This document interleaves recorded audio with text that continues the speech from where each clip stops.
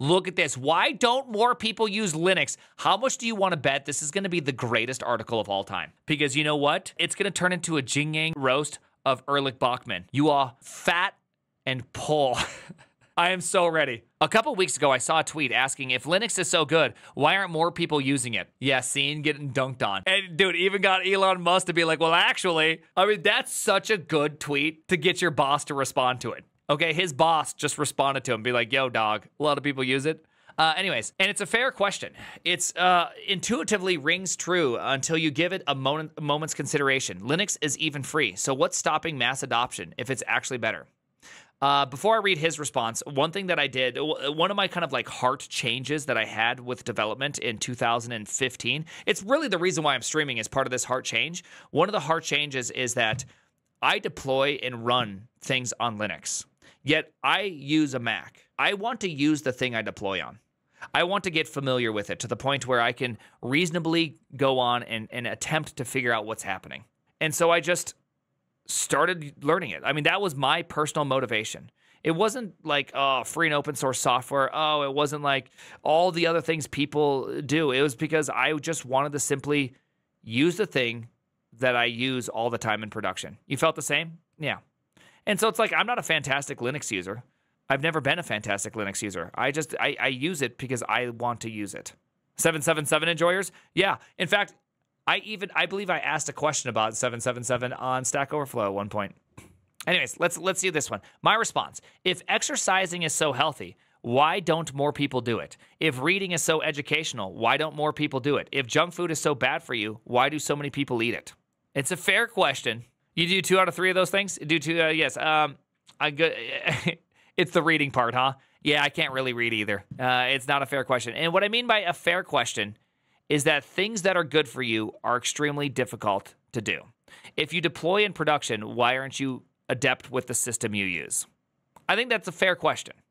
If you use it for every other person to play with it, but you yourself don't use it, is there a conflict of interest?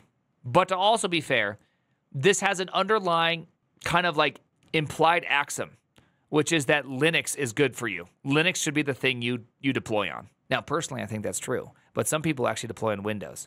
So I'm just saying, it sounds a bit manipulative. Do you think it sounds manipulative? Well, it's making an underlying assumption that Linux is actually the thing that should be used. Therefore, if you're not using it, it's like, oh, well, it's the thing we run all of our servers on, but I don't do it.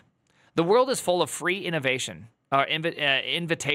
to self-improvement that are ignored by most people most of the time. Putting it crudely, it's easier to be fat and ignorant of the world of cheap, empty calories than it is to be fit and informed. It's hard to resist the temptation of minimal effort. I mean, that's obviously an objectively true statement. It is easier. It is 100% easier to all. I mean, we do this all the time to ourselves. The shortcut, I mean, every last person here has had the battle with the higher will and the lower will on doing the thing you should do versus the thing that you want to do.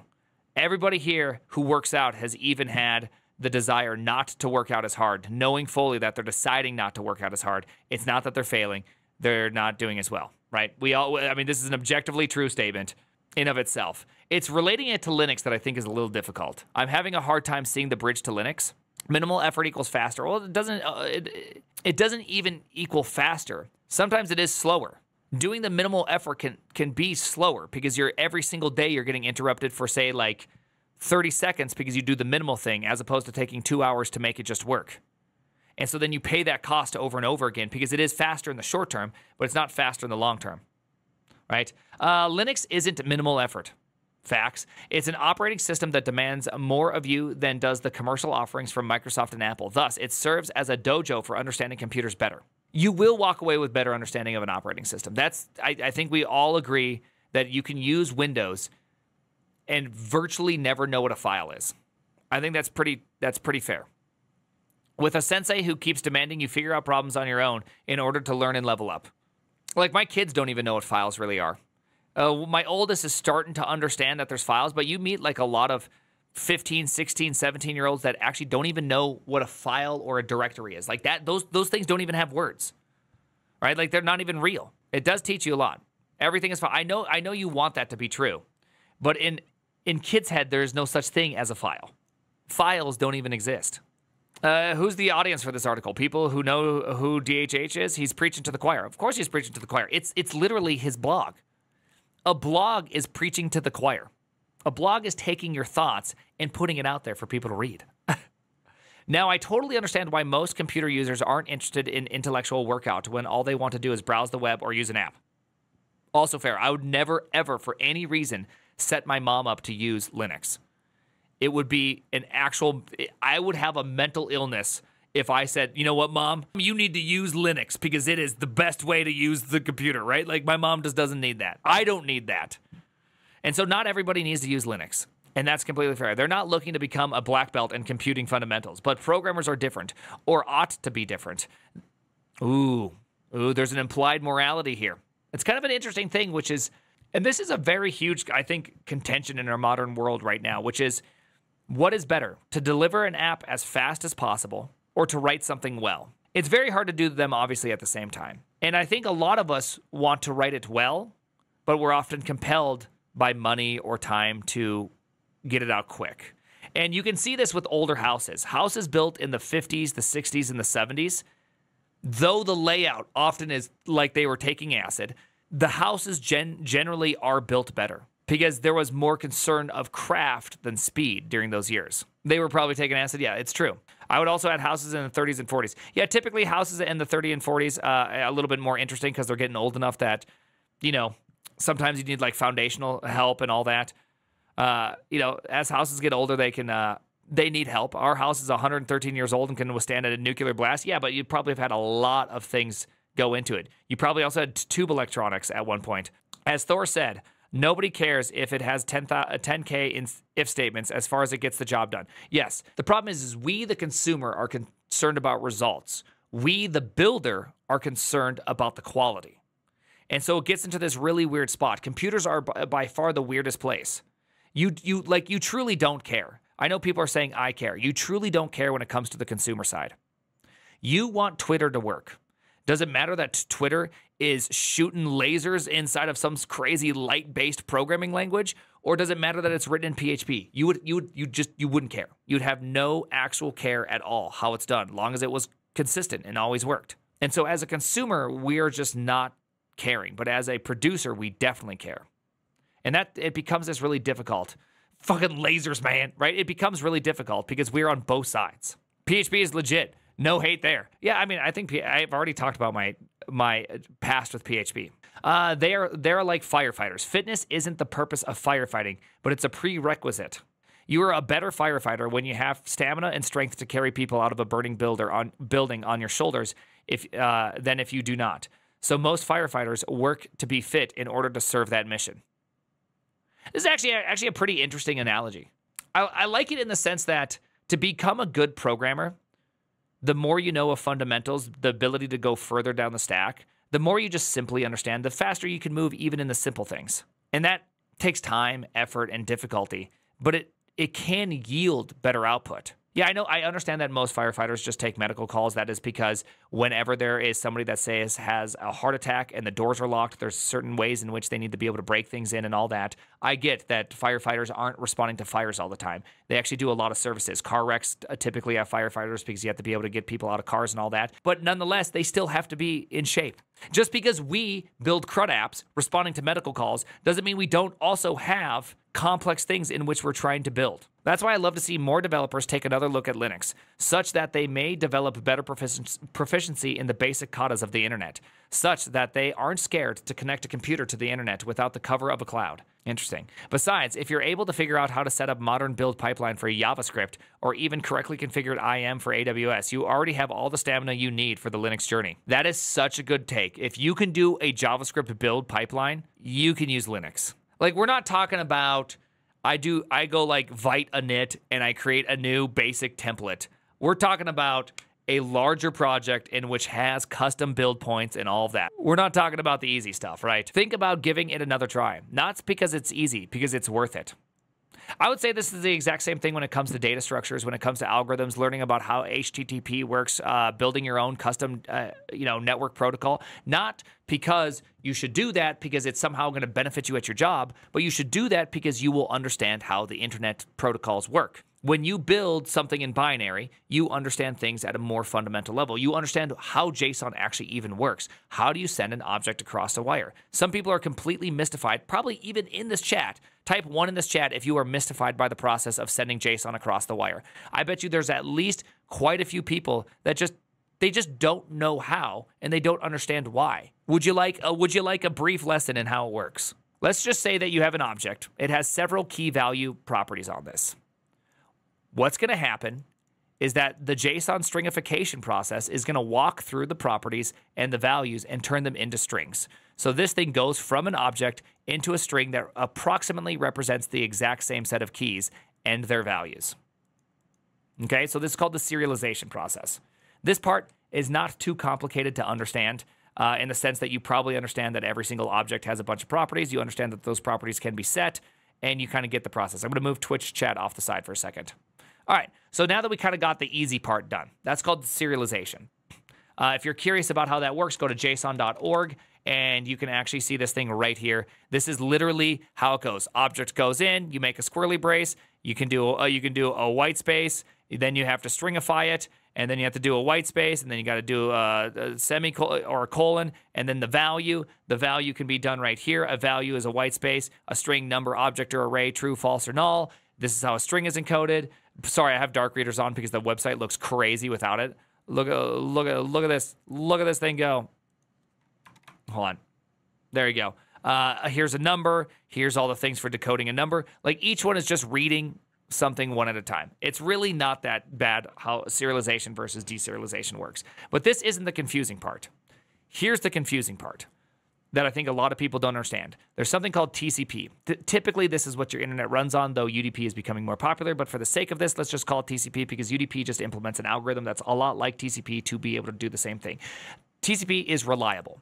And what that means is that if I send a data payload that looks like A, B, C, and say this takes 5 packets to actually send this data, on the other side of the whole network cloud, here's the big cloud, right? On the other side, you will receive the data out in A, B, C. All right? You'll get it in the order in which you send it. So therefore, if I send this string, which could take many packets, it would be sent through on the other side. But there's a problem. Okay? There's a very big problem with that. And the problem is actually quite simple.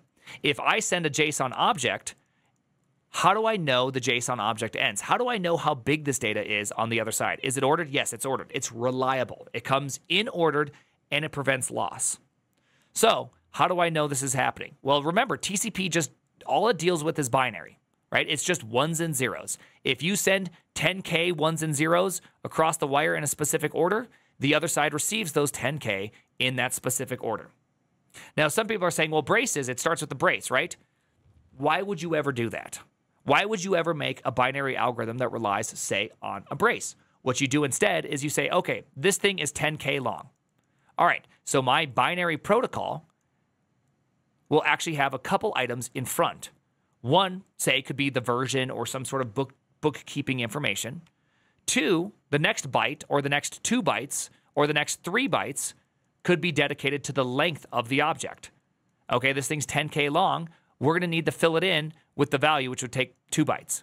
So we have a nice little header that says, hey, the next message you're reading is this long. Because you could get responded to from TCP with 2 messages. Maybe it responds with 1.5 messages because that's just how it happens. And so you have to keep track of this message, but this message has already been sent and parsed out. So you just read that part, and then you read the next amount out, and then you can JSON deserialize it. And this is effectively how HTTP works in some set. This is just like the basics of any transport, is that you have to know the length so that you can reconstruct it. TCP gives you reliable in-order transport. Your application style, like say HTTP, gives you the meaning of that data. So HTTP has a bunch of headers on top that's like, okay, this is a response. It's from this path. Here's some headers. Here's some information about it. Here's the content length, right? The length is this long, and then it takes that and reads that out, and they all end with /r/n, and then the body is 2/r/n's in a row. So like when you're reading HTTP, you actually know that you're done with the headers by getting these 2 bytes in a row. There's some acts in there. We're not talking about the TCP style set of things. There you go. So like that's the basic of how these things work. Now, is that hard? Is that complicated? Does that take a whole bunch of time? It's hard if you have no programming basics. But if you have programming basics, you understand how an int is stored in memory, then understanding how to transport stuff, it's not that bad. It really becomes pretty easy. Would be nice if you wrote an HTTP server in C. Would be nice if you wrote an HTTP server in C. I actually learned this at the university and how to send files from one computer to another. It actually was super fun and useful. It is. It's super good. If you've never built your own transport protocol, just do it. Create a server that takes in TCP connections, build a client that creates TCP connections, then try sending something across. See what happens. Then you're like, okay, so how do I parse out meaningful chunks of data? Well, I'm going to need a length. I'm going to need maybe a message type so I understand the type of message being sent, because maybe you have many different types of messages. Just so you know, something that we will be doing very, very soon here is that I will be taking this, and this will actually be probably today or tomorrow. We're going to be designing our game server architecture. And it's going to be written in Go and Zig, is generally kind of where I'm leaning. Go will be the game authentication / routing server. Zig will be the actual game. And so we're going to develop this way for, like, say, Go to be able to send messages to a game server and say, hey, we're done here. Let's close things down. We have to be able to send up connections to this Go server. The Go server is going to have to be able to go, okay, what are all the game servers we have? Okay, here's the game servers we have. All right, it looks like we're going to have to shut some of these down because these game servers aren't being used anymore. So no more connections to those servers. And when there's no more connections, let's shut them down because we don't need them anymore. Our stuff is not used as much, right? Like just building all the auto scaling. I'm going to build my own auto scaling because I think that would be more fun than trying to learn a product, because I've never auto scaled in my lifetime. And so I've only ever used auto scaling. I've never built auto scaling. So I'm just going to build my own. I think it'd be a lot more fun anyways. Thank you, Hef. And I love this. I love this mentality. And I think this is a mentality that more people need to adopt, which is you don't have to know how something works all the way through. But it's okay to go one level deeper. Just one. Go one level deeper. See how it works. See what it feels like. See if you have a good experience, and then maybe you have a horrible experience. And the reason why you have a horrible experience is because you have no experience at it. And then you go and you look at how libraries do it and how other people do it, and you go, oh, wow. Oh, that makes total sense. I had this problem.